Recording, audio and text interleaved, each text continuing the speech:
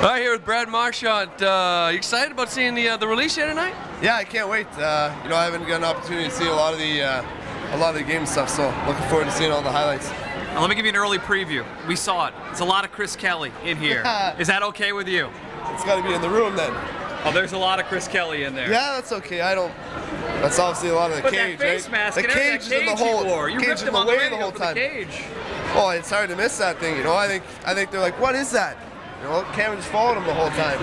Now, is it true that you had to get out of town because of just the health concerns? I mean, you were just taking it to a complete another level here in Boston that you just had to get out. Not for myself, but for everybody else, yeah.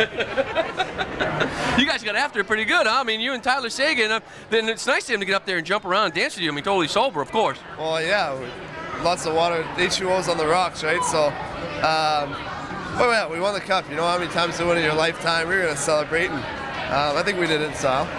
The aftermath of that, you know, Barstool Sports, Nose Face Killer, your pictures everywhere. What was that like? You know, seeing your picture everywhere for about 2 weeks, you and the Stanley Cup hanging out everywhere. Oh, me and him are best buds, so no, you know, it's how it goes. I'm not too, you know, obviously it's not the best case scenario, but again, you know, we just won the cup and we're gonna celebrate. That's how it went down. All right, now be honest. Was there even in the back of your mind any thought at all about showing up here tonight without a shirt on? I wore 3 just in case. You know? I had to make sure I had a left ear with a shirt on, so I got 3 on under here. And even that, even with 3 shirts, Thornton's ripping you here for a little bit with the shirt down.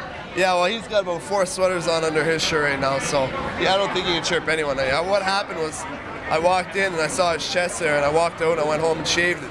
I wasn't coming in here looking like that. No, it didn't exactly go well as planned for Nathan Horton. I got the parade showed up a little bit late. He had the parade without it. You got any big plans here for the Cup? Well, first of all, I plan on having it there, and then I think we're going to go to the Children's Hospital and then have a little parade and a little picture time, and then a little celebration. Bruins fans want to know, you know, how are things going? The contract, people want you back here. I'm sure you're getting that question a lot right now.